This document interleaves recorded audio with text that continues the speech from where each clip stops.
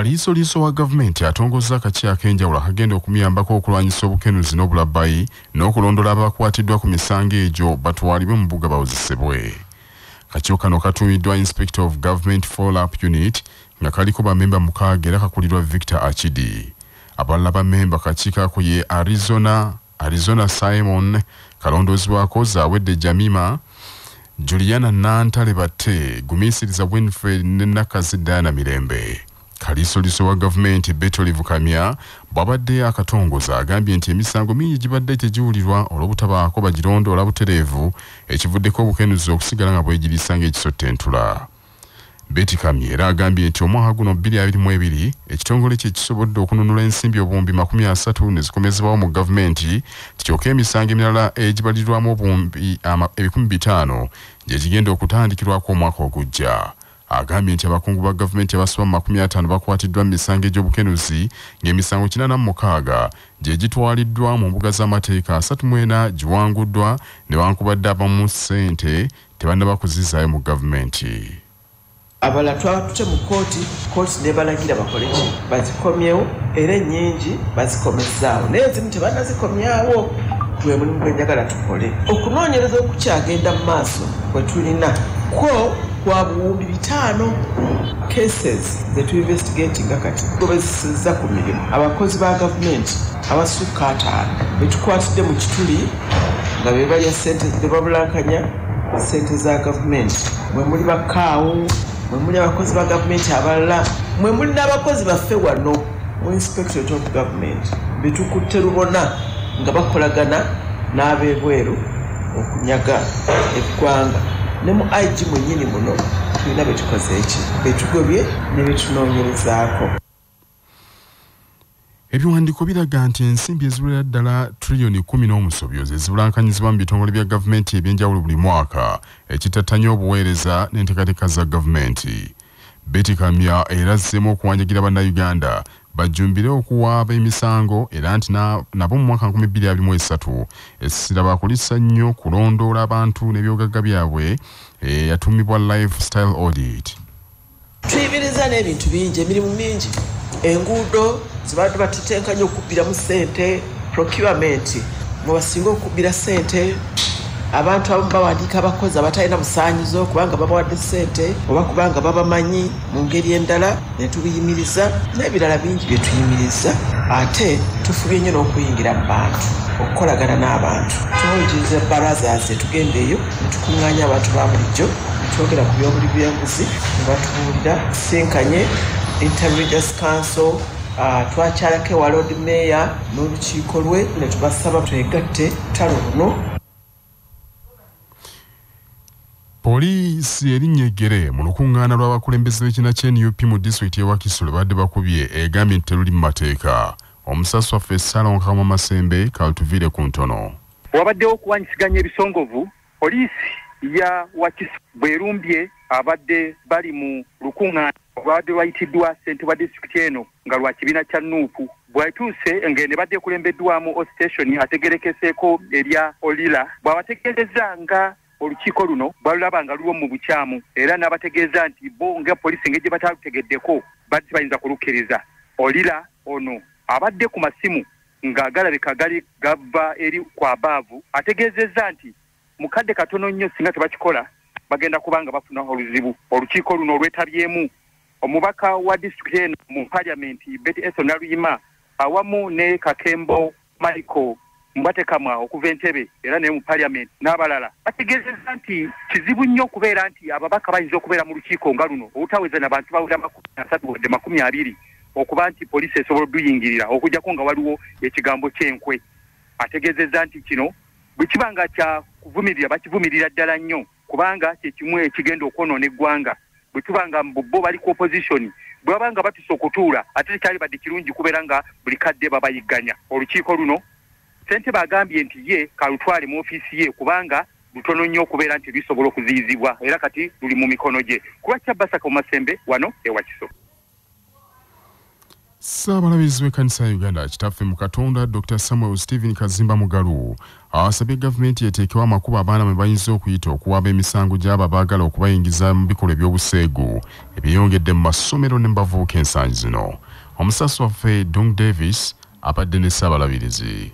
Mu bubaka bwe obw'amazaalibwa ga Yesu Kristo omwaka guno Saabalabizi ekkanisa ya Uganda agambye nti newankubadde ekkanisa ya Uganda egoberera nnyo ekkanisa y'Ebungereza naye tebagenda kukkiriza kugoberera ebyo ebikyamu ebinaaba bikoleddwa era bw'atyo n'asaba gavumenti ya kuno okwongera okuteekawo amakubo agayinza okuyambako abaana abayizi mu masomero okwetangira abaagala okubayingiza mu bikolwa ebikyamu naddala eby'omukwano gw'ebikokojjo. Saabalabirizi Dr. Samuel Stephen Kazimba Mugalu era azzeemu okukatiriza nti Uganda tegenda kwekkiriranya okuva n'okuwakanya ekkanisa ya Bungereza singa eneesalawo okuyisa ekyokuwagira omukwano gw'ebikokojjo n'agamba nti newankubadde bano bwe batandikawo enjiri n'okugireeta mu Uganda okukkiriza okwo kwe bagoberera okwa Anglican oba okw'Abakristaayo Uganda tegenda kubikkiriza. Awanjagidde abazadde okusigala nga bagoberera abaana babwe n'okuwuliziganya nabo okwewala ebikolwa ebyo abagenda okubayingizaamu nga basuubiza ensimbi n'obulabulabu obw'enjawulo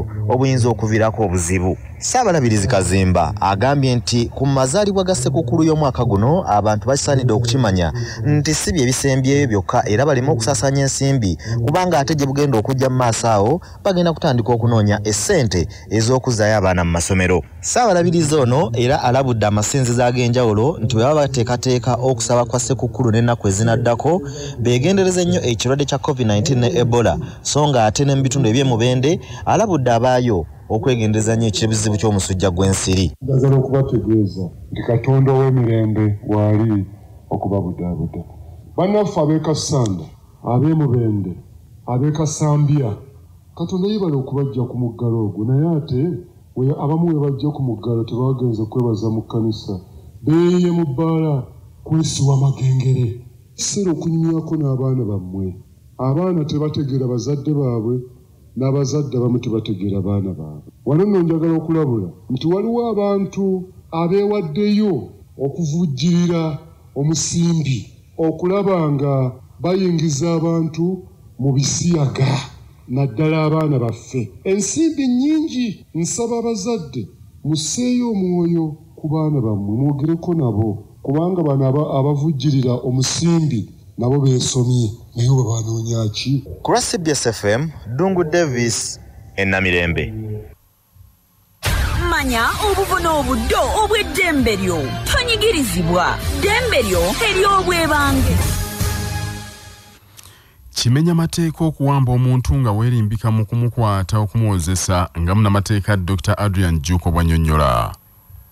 Okwata omuntu mu mateeka olina okugoberera emisoso amateeka gye gagamba. Omuntu oyo omukwata bulungi, omuntu oyo omugamba gundi oyitiddwa weetaagibwa ku poliisi n'omwalwesi warrant oba n'omujja n'omugamba bulungi nnyo era bw'abanga tagaanye nga tawalazza mpaka tutaaga namukwatako omutamula bulungi ne mugenda n'ontwala gye bamusibira. Naye poliisi erina obuyinza okukozesa eryanyi okusinziira ku mbeera nga bw'eri.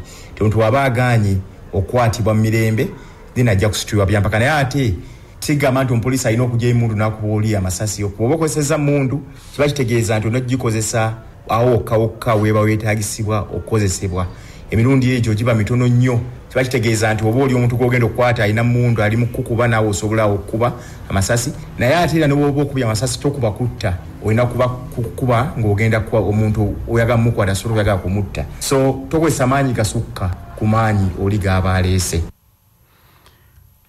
Omubaka omukyala akiikirira disitulikiti y'Namayingo mu lukiiko lw'eggwanga olukulu Margaret Makoha alabudde nti wakulemberamu ebikwekweto eby'okkangavvula abasawo ba gavumenti abakyebulankanya ku mirimu n'ekigendererwa eky'okutuusa obuweereza ne batafaayo kutuusa buweereza obusaanidde mu bantu ba bulijjo. Omubaka oyo abadde ayogerako ne Kyabassa n'ategeeza nti kyamu abasawo okwebuzaabuza ku mirimu n'okwekwasa obusongasonga so nga gavumenti yakabongeza omusaala. Agambye nti kivuddeko n'abantu okufa olw'okubula obujjanjabi so nga n'abamu babadde basobola okutaasibwa n'agamba nti abantu bangi basusse okumutuukira nga beemulugunya naddala ku ddwaliro lya Buyinja Health Center 4 n'erya Bujwanga Health Center 3. health center fwe buyinja nga n'omusawo asobola okumwatendinga ku mwana mulwaire ino zendi mu meeting yaye n'omusawo asobola okwatendinga ku mwana azirawo mbakoba nti abasawo bagira okulya kulya kimba yegukuolya amasaawa abiri nga abantu bali kufa n'olwekyo nenda kukuba omulanga eri abantu baifwe tutemu amaani tuweereza abantu mwabayire mukoba nti sente tidimala gavumenti yayongeza abasawo sente ate abasawo tibali kukola mulimu gwayibwe kati ogwo bwe tunakangula ku iroboozi nga mulowooza nti abakulembeze babi fwe weereza abantu baifwe danda by'abantu bw'oba oyidde nti omulimu togusobola gulekera abasobola bayidde bakole okuleka abantu baifwe okuba nga bafa nga fwena tusubira. Abatuuze basabye gavumenti yongere ku bungi bw'eddagala lyeweereza mu malwaliro g'omu byalo bawona okutindiganga engendo okugenda ku disitulikiti. Abatwala ebyokwerinda mu disitulikiti y'e Kalungu balabudde abatuuze abatafuddeyo kuuma bintu byabwe nti bakukwatirwa mu bikwekweto naddala mu kiseera kino ng'obubbi bw'emmere bulinnya enkandaggo. Omusasi waffe Nsubuga Muzaffaru y'abirina. Mu kiseera kino eky'ebikujjuko ebya Ssekukkulu obubbi bw'ebisolo ssaako obw'amatooke bulimu mu disitulikiti y'e Kalungu naddala mu tawuni kansa eno ey'e Kalungu. Kiraga John ono nga ye mukulembeze owa tawuni kansa eno mu kwogerako ne leediyo y'obujjajja Kavumbeeza Mikutu ategeezezza nti mu kiseera kino nga bo abatwala ebyokwerinda mu tawuni kansa eno bali mu kutema mpenda okulaba nga balwanyisa obubbi abatuuze mu kitundu kino basobole okuyita mu nnaku zino enkulu nga bali bulungi. Kyokka Kiraga John agamba nti abatuuze mu kitundu kino tebasaanye kwesulirayo gwa naggamba n'agamba nti basaana babeere n'eriisa ejjogi ku matooke gaabwe n'ebisolo. Era n'alabudde abagoba ba bodaboda mu kitundu kino ekya tawuni kanso y'e Kalungu beewala okuwa abantu pikipiki zaabwe be batamanyi bulungi. Buvunaanyizibwa bwammwe okulaba nti emmaali yammwe mugikuuma. Abantu mu kiseera kino bali mu kaweefube ow'okubabbako ebisolo n'emmere mu nnaku zino enkulu bibirawo nnyo naye ate ku guno kirabise nga kiri waggulu nnyo. N'olwekyo mbasaba abanyaba ne basabo nti mulabirire nnyo ebintu byammwe. Tojja liiso otadde kisolo kyo, tojja liiso walitooke eriyo ettooke mu kiseera kino liri waggulu nnyo mitwalo 4 n'okudda waggulu. N'olwekyo lirabirire okulaba nti tolibbibwako. Njagala era n'okukubiriza abantu baffe naddala abaana baffe ababooda nti mu kiseera kino eky'ennaku enkulu abantu bangi babatunuulidde okulaba nga bababbako piki zammwe. Mujjukire nti piki gwe mulimu gwammwe naye abantu bangi babatunuulidde okulaba nti piki zammwe bazitwala. N'olwekyo njagala okubasaba nti mwegendereze nnyo bandi be mugenda okutambula ate mufube nnyo okulaba nti mu kiseera kino mubaamu abantu abaagala okweyambisa piki zammwe nga baagala bazitwale bazikozese. Ku lwa CBS leediyo y'obujjajja Nsubuga Muzaffaru e Kalungu mu Buddu. Obulamu bwe bugagga kutuusibwako Amref Health Africa. Dr. Yasin Sekide annyonnyola ku bulwadde bw'amaaso n'engeri omuntu abufunye gy'asobola okwejjanjabamu singa bumukwata. Obulwadde buyitibwa conjunctivitis bwa mirundi ebiri. Tulina allergic conjunctivitis ate ne bacterial conjunctivitis. Allergic nga bw'owulira kiva ku allergy mbeera ya budde ate bacteria obuva ku buko obuyitibwa bacterias. Obulwadde obw'omulundi ogwokusatu tuziyita refractory errors amaaso okubeera nga tegasobola kuŋŋaanya kitangaala kuva kumpi oba nga tegasobola kuŋŋaanya kitangaala kuva wala ekiviirako omuntu okubeera nga alwala short sightedness oba long sightedness. Obujjanjabi kyalibadde kirungi nnyo ne bufunibwa okuviira ddala eri omukugu oba specialist amaaso. Amawulire g'ebyemizannyo mu mawulire gaffe agaca Basafama gakutuusibwako Modernity amajaani agalimu eddekende omuli aga kisubi tangawizi ne vanira. Wanywedde kacaayi ka Modernity akawoomu gasange mu maduuka ne supermarket zonna. Modernity yo best choice nga bali wamu ne pikipiki TVS HLX CC 125 epakasa era kati osobola okugifuna ku kibanja mpola okuva mu Mmogo era gyeyune okuva mu Yuvrage ebanda. Ekibiina ekiddukanya omuzannyo gwa rugby ekya Uganda Rugby Union kifulumizaawo ensengeka y'emipiira egyali gya binywere ya Uganda egya Rugby Premier League season ejja 2023. Ensengeka zino ziraze nti liigi ya season egenda okutandika 14 January. Ensengeka ziraze nti liigi ya season ejja egenda kutandika 14 January olwo neekomekerezebwa 13 omwezi ogwokutaano. Oluzannyo lwa rawundi esooka lugenda kukomekerezebwa ng'ennaku z'omwezi 8 omwezi ogwokusatu ate olwokubiri lutandike nga 11 omwezi ogwokusatu. Emisanyo ekigenda okuggulawo liigi eno nga 14 January Black Pirates yakutuuka ne Heathens mu kisaawe kya Kings Park ate Cobs etunke ne Walukuba Barbarians ku kisaawe kya Legends.